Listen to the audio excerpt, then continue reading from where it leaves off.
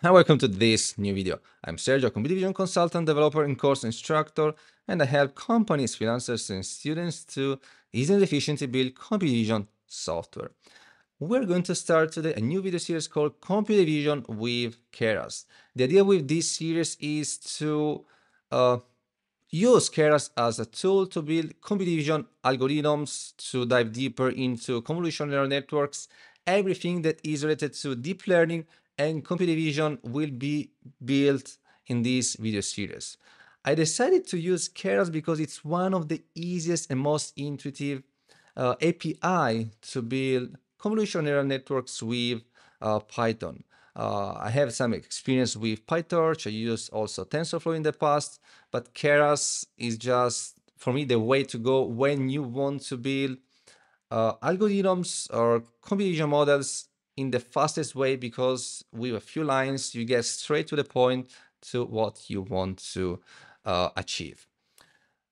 Now, in this first video, we are going mostly just to see the installation. So we will see from the basic how to create the best environment to easily work later with Keras and computer vision. We will install Pycharm, which is for me the best idle, easy to use, to just update the libraries and just to create new projects. So Pycharm for me is the way to go. Second, we will install the right version of Python, and then we'll install Keras with OpenCV.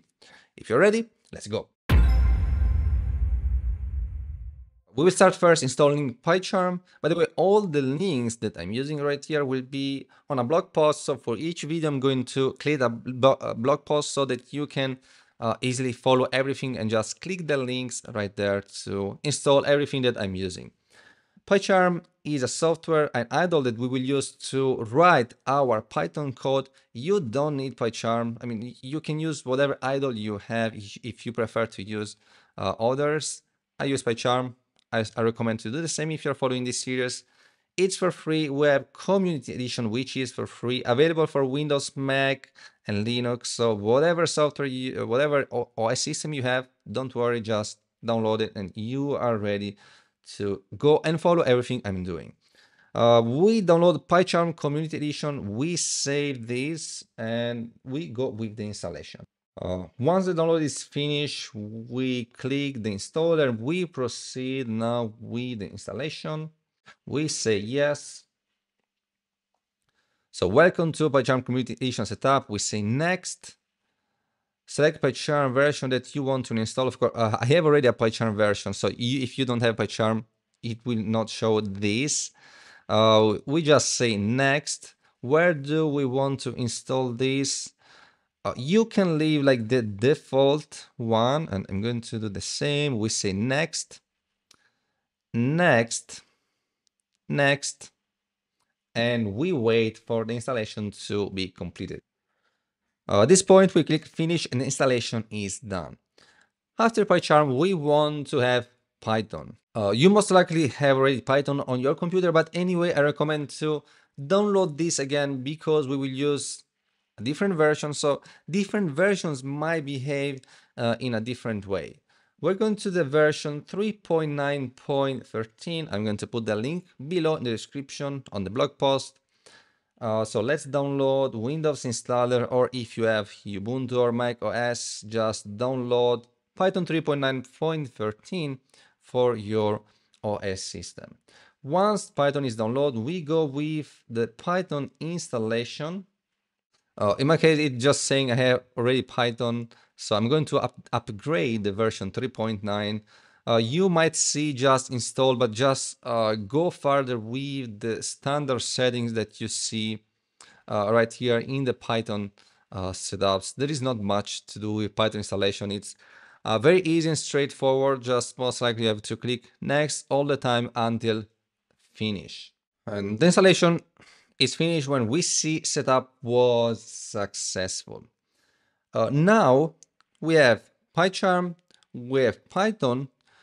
We can now create our first project and install the libraries only with our first project. So let's now look for Pycharm on our search bar. So we have Pycharm Community Edition. We run this one right here.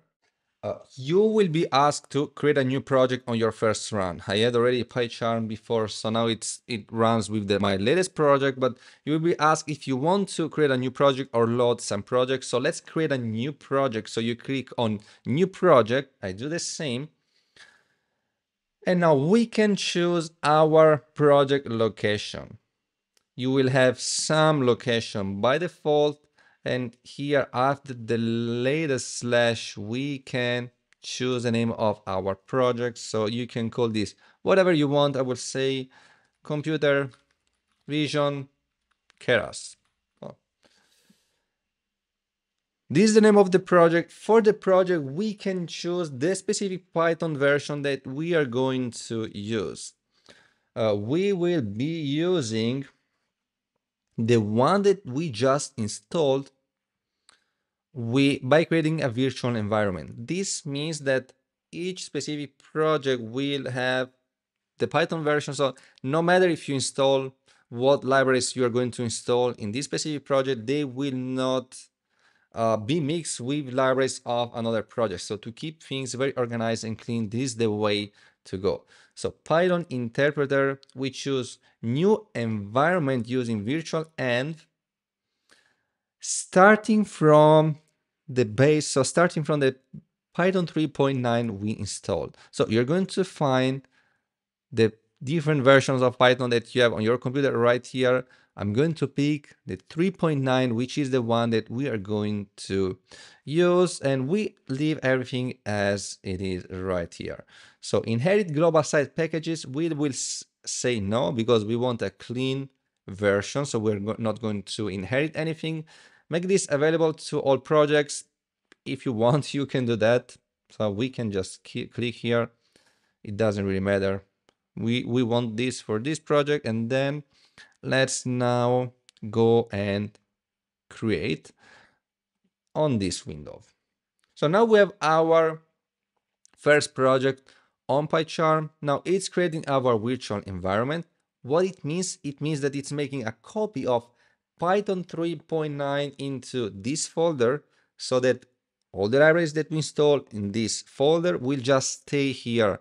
And when we use Python 3.9 with other projects, it will be clean as we first installed that. So let's wait for the virtual environment to be completed. This is how our project will appear. We have on the right side, we will have we can write our code. And on the left side, we have our project structure. So we have our folder and different files that we will be using right there. So I forgot like the word. It was like we have the editor to write the code on the right side, while on the left we have the project structure. Let's now create a file. New. So we select with the right button of the mouse on Computer Vision Keras. We say new, and then Python file. How do we call this? Let's say test.py. So this is a name, of course. You can use the name you want. We say just test, and then Python file. Here we can type our code. So let's say that this is with Keras. Let's say that we want to import Keras from TensorFlow, import Keras. And we can run test.py. We want to run out this Python file, test.py, that we see right here. How do we run this specific file? We click with the right button of the mouse on test.py, and we click on run test. You can do this also with a shortcut. We press Ctrl Shift F10, and it's going to run. So you will see here the output that we get. Of course, we're getting some error because I haven't installed the libraries yet. We're going to see how to do that right now. No module name TensorFlow.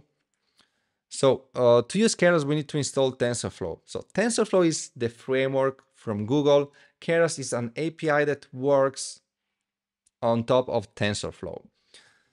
So to install Keras, we just can install TensorFlow. So I'm going on File, Settings, Project, and the name of the project. So Computer Vision Keras, then Pylon Interpreter. It might seem quite verbose and quite complex because each time you see a lot of settings, a lot of things, but don't worry, it's very simple because this is what from Pycharm we will use like 90% of the time. So once you know these few steps on Pycharm, that's the most that you will need to know to build projects with Pycharm. So you know most everything that is necessary to build project with Pycharm, so don't worry about this right now. On Project Interpreter, we have our Python and all the packages that we have installed on Python right here. So we have just pip and setup tools because we don't have anything else. And I recommended Pycharm because it makes so simple to install new libraries.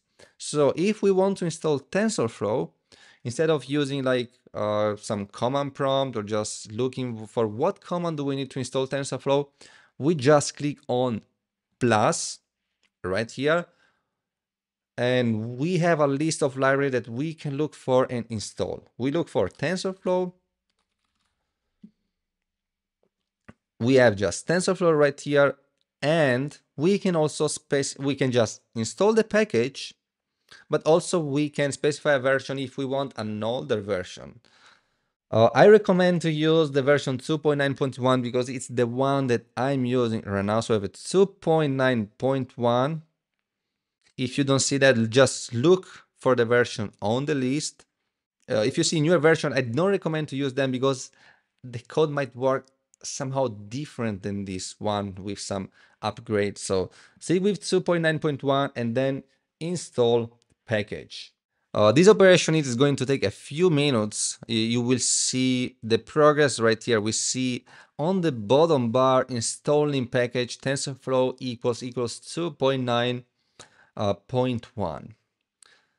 We need to wait this to finish. When this is finished, we will see some message. So I'm going to wait for that. This is the message I meant. Package TensorFlow installed successfully. You will see that right here. Now let's go with OpenCV. We look on the search bar for OpenCV Python. OpenCV Python right here. Again, let's specify the version 4.6.0.66 in order to make sure that if there are some major upgrades, updates, the code will not break. So just follow the exact same version I have and you will be sure that you will not encounter errors. OpenCV was installed successfully.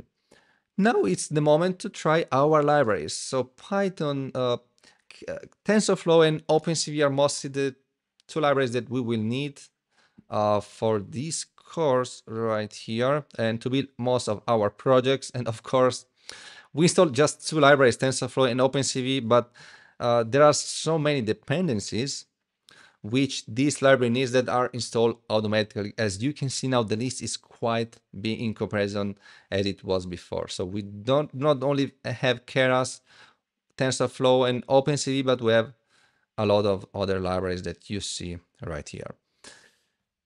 Let's now test this one. From TensorFlow, import Keras. To make sure that we have the right version and installed correctly, we just print Keras dot underscore version, and we are going to run this one. So let's run test, and we see 2.9.0. Now let's do the same for OpenCV. To load OpenCV, we need to say import cv2. Let's also print cv2 underscore version. At this point, you have the libraries Keras and OpenCV correctly installed, and we are now ready to run. We see Keras 2.9.0, OpenCV 4.6.0. At this point, we have The library is ready to run, and we can build our computer vision projects. We can build our convolutional neural networks with Keras, everything. Our environment is ready. As you can see, it didn't take that long to install this. Now it can be very clean, very organized, and we can build our projects. This is all for the first video. See you in the next video of this series.